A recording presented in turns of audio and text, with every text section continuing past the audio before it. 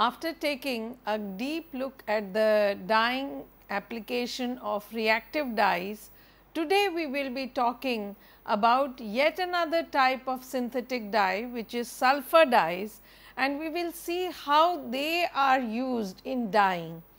Whether we use natural fibers like cotton, silk or wool, or we use any kind of synthetic fiber which we have learnt quite in great detail like polyester, polyamide or other types of rayons and nylons and so on. The reactivity of these dyes are quite different. So, that is why they have been classed or classified into different groups. So, once we have taken a look at the reactive dyes, now it is time to talk a bit about the sulfur dyes, because this course deals with all types of dyes, not only natural dyes, but also synthetic dyes. But of course, more emphasis is being given on natural dyes for the simple reason that they are the most upcoming dyes that the industry must now adapt. But keeping all that in mind, I still feel that a holistic approach towards the course would demand that a very deep overview of the other types of dyes must also be made available to you people. So, today we will learn about dyeing application on sulfur dyes or with sulfur dyes. Sulfur dyes are synthetic organic substantiative dyes produced by the thionation or sulfurization of organic intermediates containing nitro or amino groups. So, one thing is clear, that the molecule must have either a nitro group or an amino group, and the dye is prepared, it is a synthetic dye as the name suggests, and it is prepared by the thionation or sulfurization. They are like vat dyes, highly colored, water insoluble, and have to be converted to water soluble substantiative form, that is the leuco form, before application to textile material. So, by now you would have recalled that vat dyeing had also gone through similar kind of processing. Vat dye per se are insoluble, and then they are solubilized to make it into leuco form, which is almost like colorless or it has a discolor, and then finally in that solubilized form it penetrates into the fabric, and then it is regenerated into its insoluble form. So, similarly the sulfur dyes also behave in the same manner. Sulfur dyes are mainly used for dyeing cellulose fibers. Apart from cellulose fibers, they can be also used for dyeing staple fibers and yarns. So, you see that it has also its own range of material that can be dyed with this dye. As what I told in the last few classes, that dye and the dyeing fiber, their chemistry must be compatible, otherwise the dye uptake will not take place and the fabric cannot be dyed. So, it is important to understand the chemistry of the dye. We already have taken a look at the chemistry of the fibers, that is polyester, nylon, cellulose, silk, wool and so on and so forth, and polyacrylic fibers. We have already covered all that. So, you now understand that the compatibility factor is very important. The structure of the dye must be compatible to the structure of the fiber or the fabric. Sulfur dyes are used mainly for dyeing textile cellulosic materials or blends of cellulosic fibers with synthetic fibers such as acrylic fiber, polyamides and polyester. So, they are good for cellulose, not only for cellulose, but also for the blends of cellulose and the blends could be with polyester, with polyamide and with polyacrylic fibers. They are used for silk and paper in limited quantities for specific application. Solubilized sulfur dyes are used on certain types of leather. From an application point of view, the sulfur dyes are between vat, direct and fiber reactive dyes. So, if one tries to take an overview as to where are these placed in the industry, the maximum use is of vat dye, direct dyes and fiber reactive dyes, which we have learnt in the previous class. And now comes the another class, which is the sulfur dyes. So, it is also used for dyeing silk and paper, but in limited quantity. So, what does it come to conclusion from this slide, that it is not only used for cotton, but it is also used for cellulosic blends like polyacrylic blend with cotton or polyamide blend with cotton or polyester blend with cotton. So, that means it has the ability. Now, you see, when we are talking about blends, one thing has to be kept in mind, that the dye chemistry remains the same for both the fiber, but for the dye the fabric chemistry changes. So, it has now to deal with two different kinds of material which are compositionally very different or chemically very different. So, how does this dye then start taking up, because we have taken a look at the mechanism of dyeing of cotton, we have taken a look at the mechanism of dyeing of polyesters, polyamides and the polyacrylic fibers. So, now you see that there is a competition. If there are two types of fibers, how will this dye now start behaving when it starts penetrating into the fiber, which is a blend. So, those things are the intricacies which you should understand, because by now you have already understood the dyeing of these different types of synthetic fibers. You have taken a look at other dyes also, their chemistry. So, let us try to see how sulfur dyes behave with these cellulosic fibers and blends of cellulosic fibers. What should a sulfur dye have as a salient feature? They give good to moderate fastness and good wet fastness at low cost and rapid processing. Traditionally, these dyes are applied from a dye bath containing sodium sulphide. However, development in dyeing techniques and manufacture has led to the use of sodium sulfhydrate, sodium polysulphide, sodium dithionite, thiourea dioxide and glucose as reducing agents. In the reduced state, the dyes have affinity for cellulose and are subsequently exhausted on the substrate with common salt or sodium sulphate, that is the globase salt, and fixed by oxidation. The range of color covers all hue classification groups except a true red. As a rule, the hues are dull compared with other dye classes. Black is the most important, followed by blues, olives and browns. So, you see that if we try to take a look at the sulfur dyes and their properties, they are very good when it comes to light fastness. So, one criteria they definitely fulfill as a dye, because they have good fastness. They also have good wet fastness and are very low costing, and the process of dyeing is very fast. So, you see, even that is very advantageous for any industrial textile dyeing process. Traditionally, these dyes are applied in the dye bath containing sodium sulphide. Now, this is a chemical which needs to be mandatorily added for the solubilization of sulfur dyes. So, that is something very different from what we had learned when we were doing reactive dyes.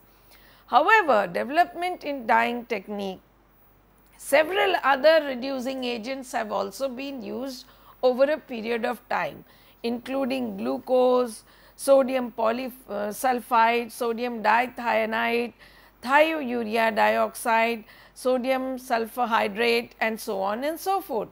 Even sodium dithionite is used when vat dyeing is done with the indigo.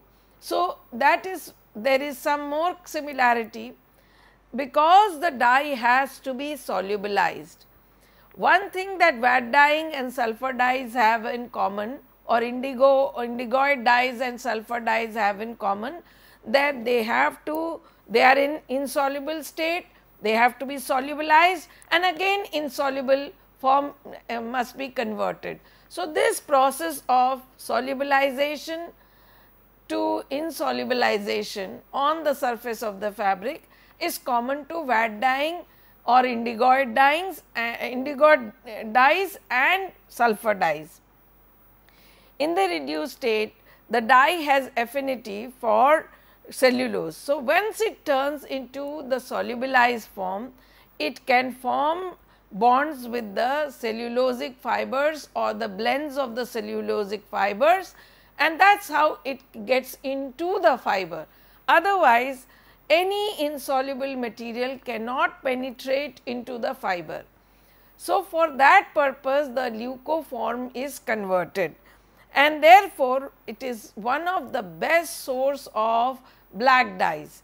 Many other colors can be obtained, although true red has not been achieved through through sulfur dyes, but all other colors and preferentially black color has been observed very well and has been obtained in great success. But other like blues, olives and browns also can be obtained from sulfur dyes very readily. How is the sulfur dye actually used? The conversion is usually carried out by the treatment with aqueous sodium sulphide solution. I just mentioned a while ago that in the dye bath, in order to solubilize sulfur dyes, it is important that sodium sulphide solution be present, otherwise solubilization will not take place. Since the leucoform has affinity for cellulosic fiber and since they are sensitive to atmospheric oxidation, they can be easily oxidized to the parent sulfur dye. So, the formation of the leuco and then the oxidation to the oxidized state of insoluble sulfur dyes. Thus, they have to be dyed from the aqueous sodium sulphide solution. So, one thing that needs to be remembered is that these dyes cannot be put into the dye bath without adding sodium sulphide solution. So, this is a mandatory chemical when sulfur dyes have to be used for dyeing. Second thing that needs to be remembered is that it is very similar to vat dyes such as indigoid dyes, because even in the case of indigoid dyes, the dye is in the insoluble form, it has to be solubilized, and once it is solubilized, it comes to the leucoform, and after it has formed the leucoform, it has to be reoxidized on the surface of the fabric. So, this is the chronology of event. So, there is a great deal of similarity. Now, classes of sulfur dyes. Let us take a look at how many types of sulfur dyes are available. These classes of sulfur, there are three classes of sulfur dyes. One conventional or water insoluble dyes, one is leucosulfur dyes, and the third is the solubilized sulfur dyes. So, there are three classes of sulfur dyes which can be used in the industry, and they are conventional or water insoluble dyes. The second one is leucosulfur dyes, and the third one is the solubilized sulfur dyes. Now, when we try to take a look at the conventional insoluble sulfur dyes, let us see how is the method carried out. Conventional sulfur dyes are used in this method. They are insoluble or partly soluble in water. They have variable but slight affinity for textile fabric. Before dyeing, the dye are pasted with a little amount of cold water. The required amount of sodium sulphide is added and dissolved by adding water. Boiling for about 10 minutes completes the dissolution process. This is then added to the dye bath with soda ash. Finally, the material to be dyed is entered into the dye bath. So, if a regular insoluble sulphur dye is used, this is the procedure that needs to be followed in order to prepare the dye bath. The first thing that one has to do is to make a paste of the dye with the help of water, but it is insoluble in water. So, it is just going to be a kind of a physical mixture. To that sodium sulphide is added so that the dissolution takes place, and this is almost going to take 10 to 15 minutes, after which the whole solution is poured into the dye bath and then can now be used for the dyeing of the fabric, and the fabric can be entered into it. Let us take a look at the properties of the sulphur dyes. From the name itself, it is clear that these dyes contain little amount of sulphuric acid. The fiber those can be dyed by these materials are viscose, staple fibers, yarn, any material which give a resin finish or silk finish, etc. These dyes have an excellent light fastness. So, that is a very big advantageous property that sulphur dye has. Dyeing temperature is between 80 to 95 degrees optimum, but sometimes at cold temperature also dyeing can be carried out. It is good soluble in sodium disulfide, it has a good exhaustion, its dyeing rate is moderate, it is soluble in water only when it is dissolved in sodium sulphide, and make a rapid black on cellulose materials, sometimes create direct prints on cellulose. So, it has several advantageous situation which the other classes of dyes lacked, and therefore, if one has to obtain black, one has to preferably use the sulphur dyes. And you have seen that it has a very good fastness, light fastness property. So, that makes it a very good candidate as a dye in the dyeing industry. Plus, it has good exhaustion, that means the dye is not wasted. The dye effluent left behind in the dye bath has very minimum amount of dye left behind. So, that is, and the dyeing rate is moderate, it is not slow, it is not very high, and at the same time you see that the temperature at which the dyeing is being done is only 80 to 95 degrees, which is slightly below the boiling point of water, and such a dyeing procedure is not very energy intensive. So, even there it has an advantage. Application of sulphur dyes, where all it can be applied, where boiling fastness is not very important, but a good wash is important of dull brown khaki color clothes, sulphur dyes are used. The most friendly sulphur dye among all the members of the sulphur acid dye family is sulphur black. It shows affinity for linen and jute fibers as well. It works excellent with the black color and gives excellent color and light fastness. So, you see, when boiling any material is not going to create any problem for the fiber. From the fiber point of view, if it can withstand 80 to 90 to 100 degrees centigrade, there using a sulphur dye is very good, and particularly if one wants to get that jet black, It is not possible to get black color in natural dyes or in reactive dyes or in any other series of dyes that we have done as uniformly and as deep a color of the black as what can be obtained through the sulfur dyes. So, that is where it has an edge over the other series of dyes. Sulphide dyes are dyes from a dye bath containing common salt and sodium sulphide. This mixture is oxidized with some oxidizing agent in a fresh bath. The oxidizing agents are sodium bichromate or hydrogen peroxide.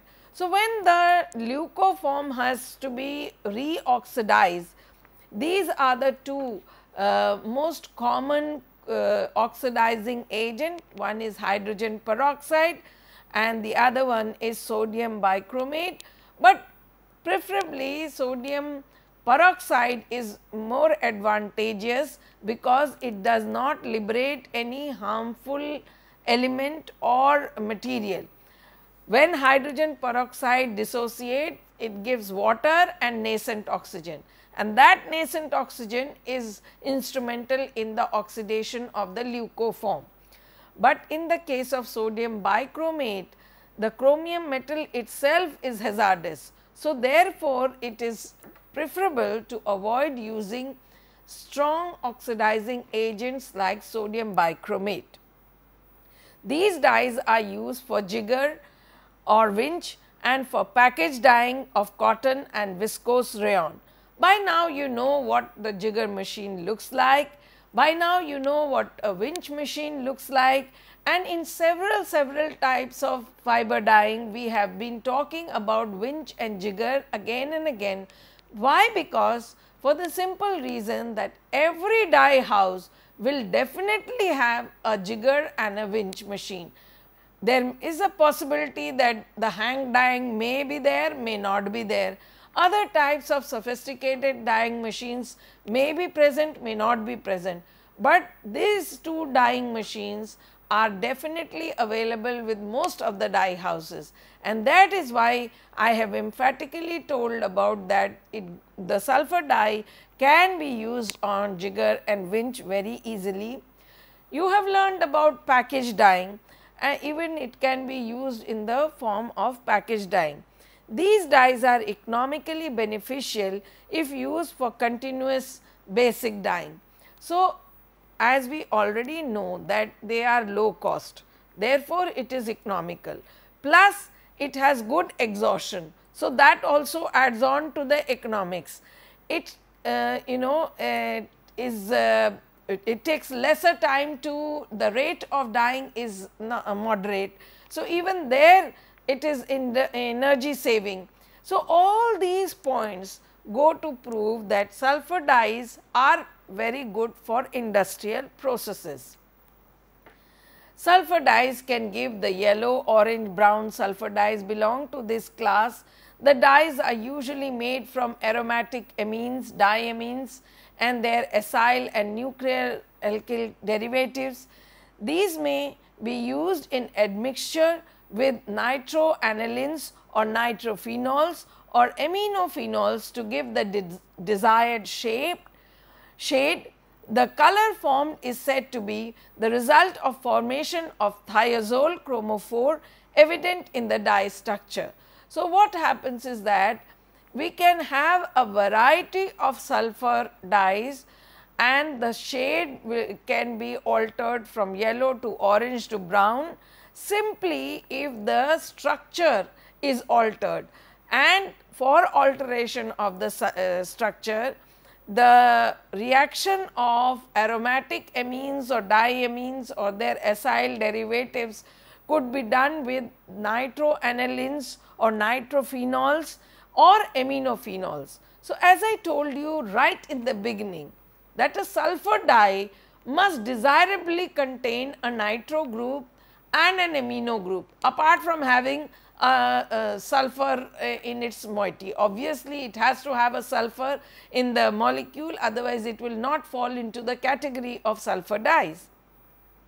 Investigation into the structure of sulfur baked dye, immediate yellow GG, sulfur yellow 4, by chemical degradation of the dye and confirmatory synthesis of the postulated structures, showed that a mixture of 4 dyes were obtained when benzidine and 4,6-methyl 2-benzothiazolol aniline were baked with sulfur.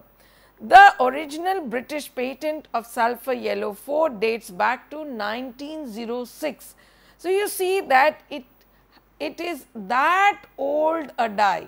In 1906, the first sulfur dye was made with the help of benzidine and 4,6-methyl 2-benzothiazolol aniline. This is the structure, and so this benzidine, when reacted with this kind of benzothiazolol, gave this very conjugated system. You see, there are 4 aromatic rings and 4 sulfurs and 2 terminal aminos and so on and so forth. Manufacture of the sulfur bake, because you see these are so important dyes, and as I told you, low cost, good light fastness, very good rate of dyeing, and so they fall in a better category of the dyes. Thionation of various aromatic amino or nitro compounds with sulfur was formerly carried out in iron pans fitted with agitators and heated by gas fire. However, some bakes begin to stiffen up as the reaction progresses, preventing further agitation. Consequently, the baking process is not uniform throughout. Baking pans have been replaced by more efficient iron cylinders rotating bakers. The bakers, usually of 500 to 1000 kilogram capacity, are heated directly by gas jets or hot flue gases from a fire source and rotated at an RPM of 2 to 10 on hollow end turniers supported by self-aligning bearing rollers. The off gases from the reaction are led through a catch pot to a scrubber unit containing caustic soda solution. So, now you see the whole process was first done in a baking machine, but that baking machine was making the whole thing settle. Now, if the whole process settles up, there will not be any mixing of the reactants. As a result, the thionation will not take place properly of the aminophenols and the nitrophenols.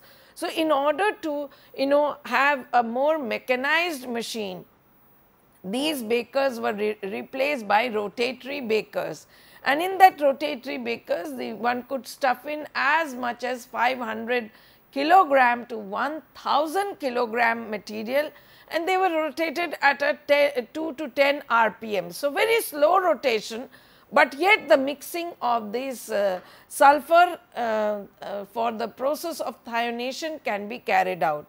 And then it was kind of warmed up by flue gases, and then these gases were kind of trapped into the caustic soda ash solution, because any harmful sulfurous compound should not escape. It can cause hazard for the factory workers. So, that is how they were the scrubber unit containing caustic soda solution would have trapped these escaping gases.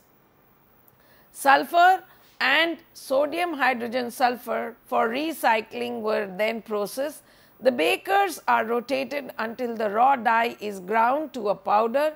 It is discharged and standardized to strength and shade, purified by solution in either caustic soda or sodium sulphide. Insoluble material is removed by filtration. The liquor are evaporated to dryness on a steam heated rotating single or double drum dryer of the dye is precipitated by the addition of acid or sodium bisulfite or by blowing air into the alkaline brew.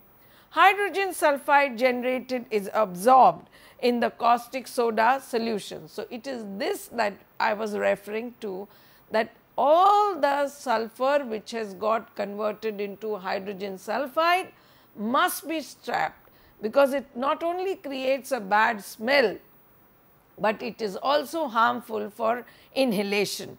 The precipitated product is filtered, washed and air blown dry before discharge. The final drying is usually carried out in fan assisted steam heated air ovens.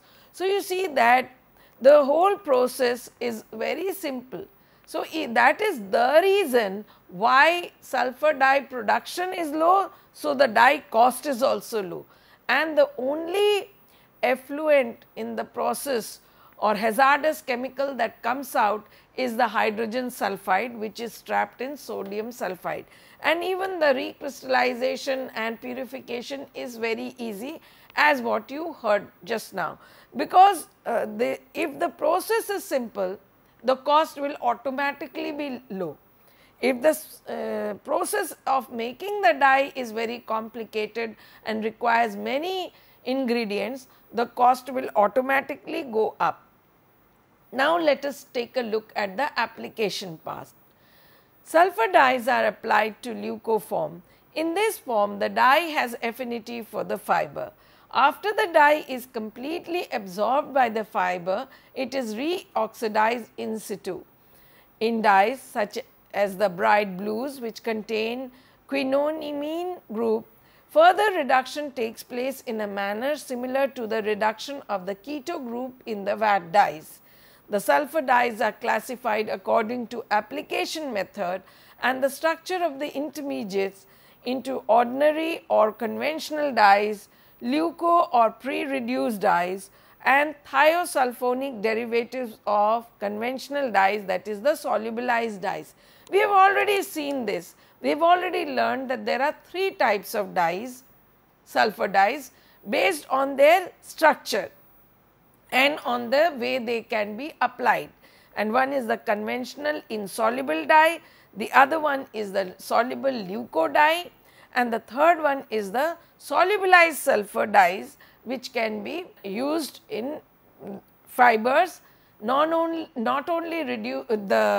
for the purpose of dyeing cotton, but also for the blends of cotton. Now, let us take a look at the reducing agents that can be used. The reducing agents traditionally employed with sulfur dyes is of course sodium sulfide, but sodium sulfhydrate, sodium bisulfite together with small quantities of alkali such as sodium carbonate or sodium hydroxide is of common or wide use.